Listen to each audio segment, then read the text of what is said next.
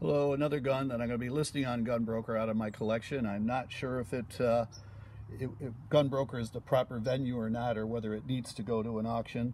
But this is the extremely rare Krag with the Parkhurst device on it, which those of you that are familiar or Krag collectors know that the Parkhurst device was an attempt to speed up the loading of the gun, which proved successful. Unfortunately, the Springfield 1903 was being developed at the same time and made this gun obsolete before it went into full production. These guns are very, very rare and hard to find. There were 100 of the Krags that were taken off the line and converted as rifles, and there were also 100 that were converted as carbines. So there was a total of 200 rifles, 100 carbines. How many remain, nobody really knows. And then they made 2,000 clips, which was 10 per carbine. And they also made some additional Parkhurst devices. I'm not exactly sure how many per gun, but there were some additional ones made for parts. Anyways, these guns are extremely rare and hard to find. Some of the Parkhurst devices that were kept as parts were later taken by some people and put on Krags, and they were basically made into a Parkhurst, but they're not original. There is debate over what is original and what is not. I strongly believe, and again, the records are sketchy, but from my research on this gun, I strongly believe that this is an original Parkhurst that was done at the factory, and I'll cover the details of why I believe it's so. The gun is in beautiful shape. The wood is in very, very good condition. A couple compression dents and a couple scratches. There is a good dent up here on the right hand side, about midway between the barrel bands. Other than that, the wood is in very good shape. The metal is near perfect. A little bit of lightening of the bluing. The rifling on the gun is strong. There's no pitting, and the gun's in very, very good shape. Now, a little more about this particular gun and why I feel that it's original is, according to my research, you can actually see the serial numbers of the guns and when they were taken off the production line and converted. And this one, the serial number is 289162, and it's an 1898 version. And according to my research, this gun was taken off the line in 1900. So, looking at the gun,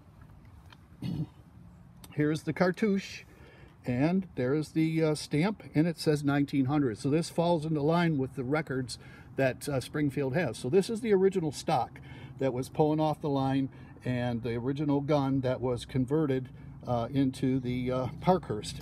Also, it has the P proof mark from the factory.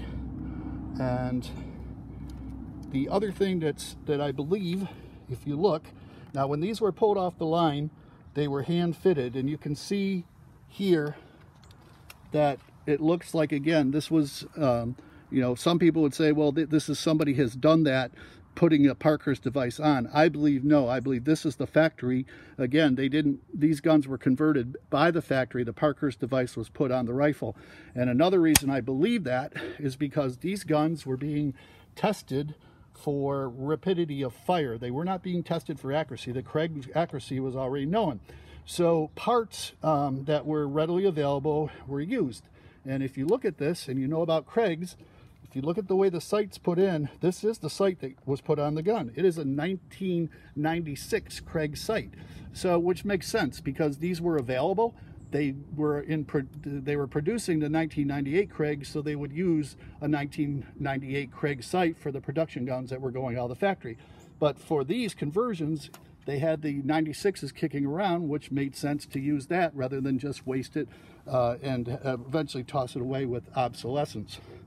So that's another reason I believe this gun is an original Parkhurst. Also on this gun is the hard to find brass cap, which again I also believe is original with the gun. Another fantastic discovery after purchasing the gun.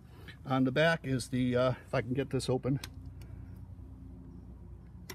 inside is the cleaning kit and the oiler, and they are pristine. It looks like they've never been out of the gun. So in my opinion, again, it makes sense that this was the factory gun. It was converted, only shot a few times, retired, and that's why the oiler and the cleaning kit were not used. The gun has been fired, I can tell, a few times, but it hasn't had a lot of use. The barrel the bore is very clean, the rifling is very strong. The other thing is this gun the whole idea of the Parkhurst was it was a clip-fed gun. The clips, as I mentioned, they only made 2,000 of them. Nobody reproduces them for collectors that I know of anyways, because there's really no market. There's so few of these guns out there. So to find a clip for one of these is virtually impossible. If you do, you're looking at 200 plus for the clip, but again, they're pretty well gone and rusted out. However, I do happen to have one with this gun. The clip is in pretty good shape. Could use maybe a little cleaning on the interior, but it snaps into the gun here, if I can get it to go. And that was the feed clip for the Parkhurst. Anyways, I'm going to try listing this on Gunbroker to see if there's any interest by a Krag collector.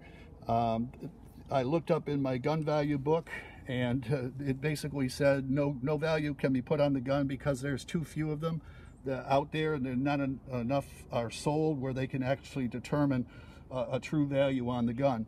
So I'm listing it for what I feel that I want to get out of it, and if I find a taker, great. I think if you buy this and add it to your collection, I think you will have an original Parkhurst, and I think you'll be extremely happy with the gun.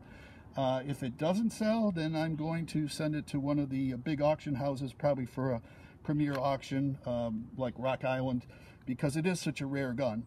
So again, if you're probably a collector of Krags, you will not be disappointed in this gun, and happy bidding.